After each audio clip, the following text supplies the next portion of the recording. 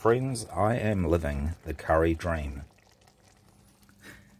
Lovely day out here on the Coromandel, fish galore.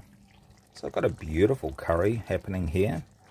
Started off with mustard oil, and I put cumin seeds and mustard seeds and onion, fried those up. Then I put a little bit of water in. Then I put in some turmeric, curry powder, masala powder, chili powder, cumin powder.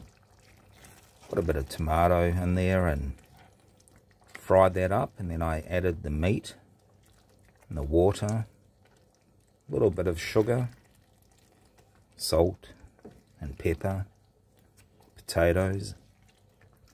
Potatoes are going to break up and thicken up the gravy even more. Going to have it on rice.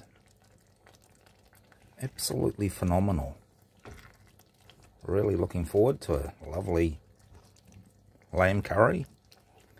You need to just simmer it for around about an hour and a half, even 2 hours, just to get that lamb really tender. Throw in a bit of water every now and again in case it dries up. Around about 10 minutes away, a quarter of an hour away from being finished. What more do you want? Living the lamb curry dream.